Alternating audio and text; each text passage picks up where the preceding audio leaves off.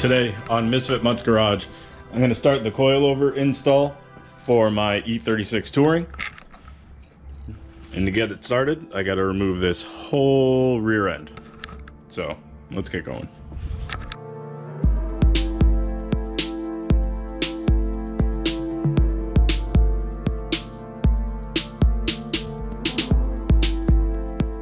All right, I got most of it out pretty quick. I've done this before. I replaced the shocks on this once already because they were just so bad. And as you can see, most of it comes out with just a screwdriver and some clips. It's very easy. I have my headliner out because I'm going to get it refinished. But I suggest putting the screws back after you take them out. It's very easy to lose them. I just need one. I think that's an 8.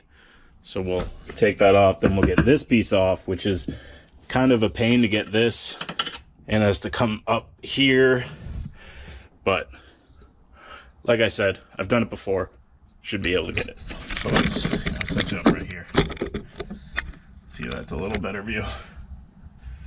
Let's get to it.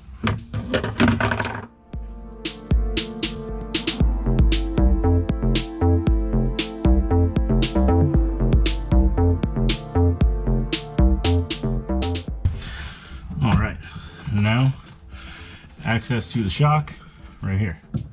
Very easy. All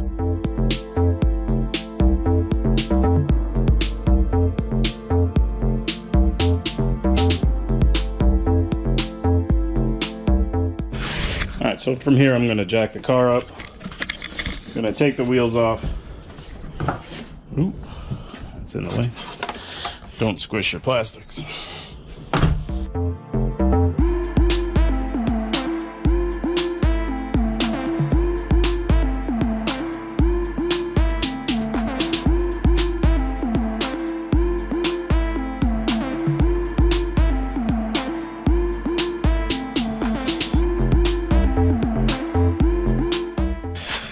Okay, now that I got the bolt out of the gun, take a quick little look under here.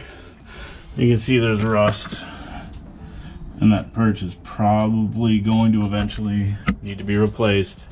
So we're going to do that at some point, but not today.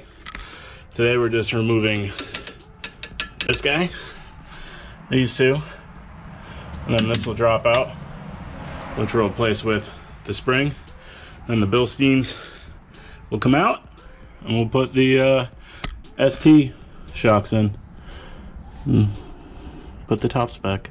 And then I do have reinforcement plates that'll go on the inside. So that'll do it.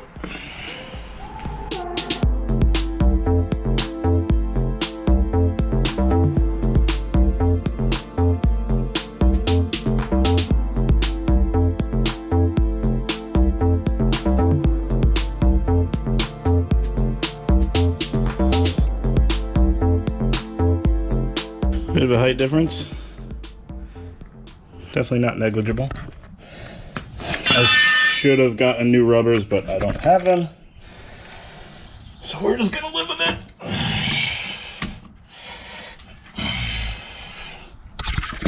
And that's a new spring in. Numbers out. Per the FCP Euro tutorial video that I watched.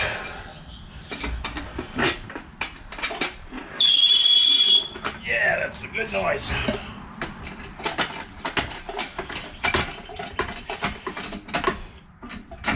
There we go. Alright, seat those. Now let's get back to the shock.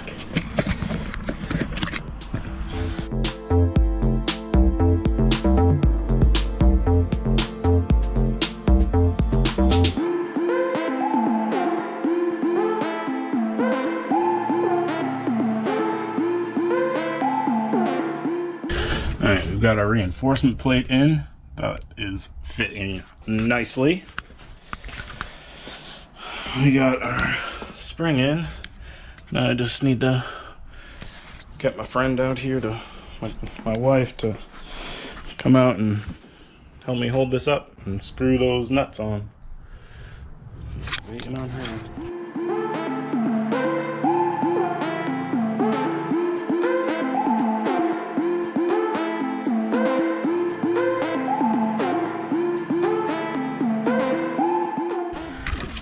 tops are in and tight. Bottoms are in and tight. Nothing's torqued yet, but that's fine. Old springs, old builds. And alright, let's pop the wheels back on, see how she sits.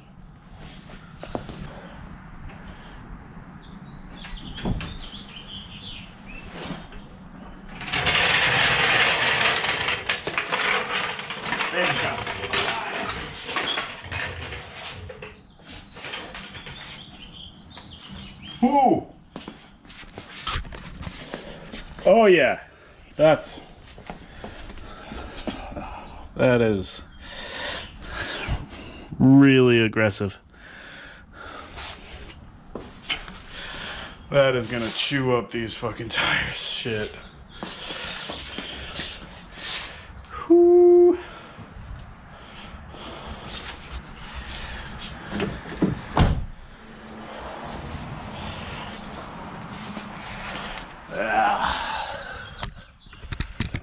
Really gonna chew up these tires. But there's no height adjustment on these guys. Okay, so after a bit of looking, I realized the rears do have adjusters. Really nice. And so yeah, instead of doing body work and rolling these fenders, I am just gonna pop these guys in. Probably set them at the same height that the black springs were, and that way I know that it's not going to be too bouncy. I put the black springs over here, so we'll set them to the same height that these guys were. So pop those springs back out, put these in. That's right side up. And yeah, so that'll fix my mistake. I'm sure plenty of you were like, hey dummy, there are adjusters for this kit, and I found them after I was finished, of course. Alright, so let's move some cars around.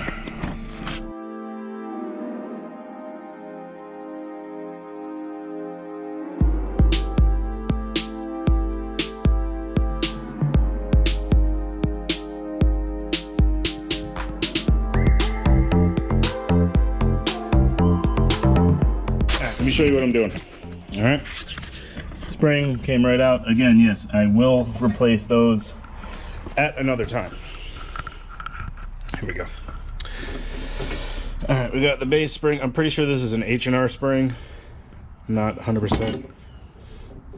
So what I did was I set it to pretty much, there we go. It's not gonna stand up.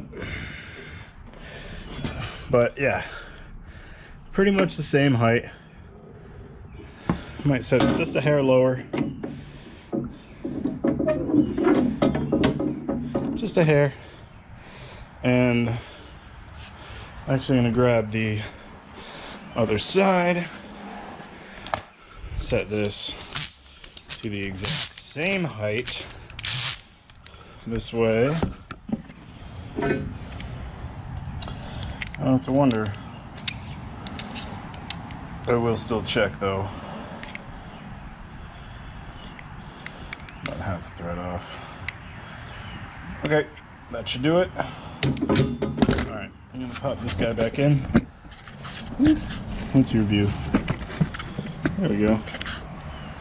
There we go. Pop this guy back in. Got the, actually, this is just dirty. It's in good shape. It's in really good shape. Just dirty.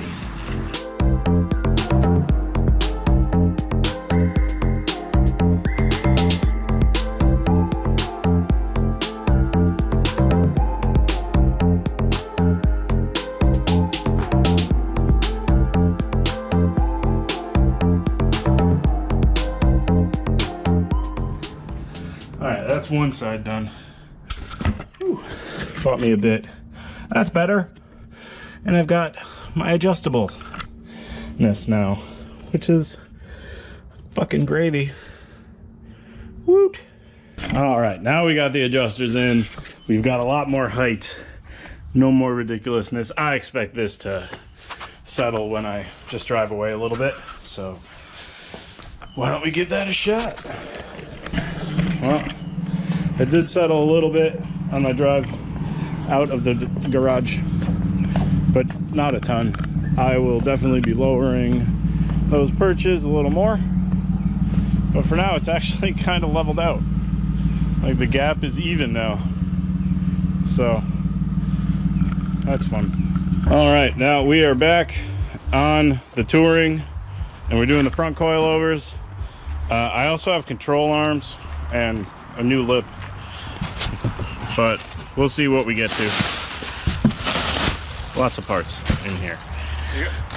And the cool fancy bushings. The cool fancy bushings. And I have a set of the normal ones because I just got the fucking package. You know the trick to getting those fancy ones on? Heat? Lemon pledge. Oh yeah, you were telling me that. Yeah, people like take their like hours and hours and hours to like grind that little stub shaft down where they fit. Yeah. Or you just lemon pledge it and smack with a hammer and they pop on like nothing. I watched one dude who actually bought the tool. Yeah, that like clamps it down, which that was pretty cool. He's one of the FCP Euro guys. He made swapping out the control arms seem pretty easy. Yeah, they do. They're kind of like that. FCP Euro guys always.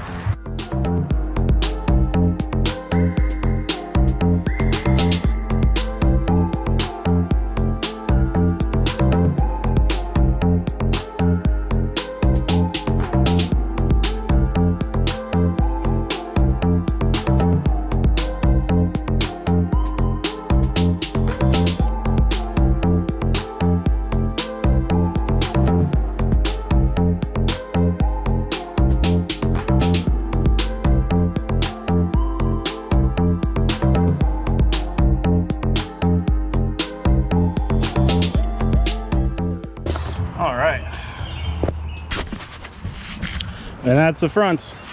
This side took way less time. We're gonna leave it around this height so that it can settle. So yeah, front, rear coils are all done. I have some control arms, some radiator parts. This hose leaks a lot from there. Gonna swap this housing and thermostat, this hose as well. Not sure we'll do the control arms today, but if we do, I'll probably cut that into another video.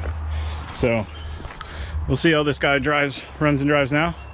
Should be just leaps and bounds better. But thanks for watching. I did this, most of it, on my own. I'm so happy.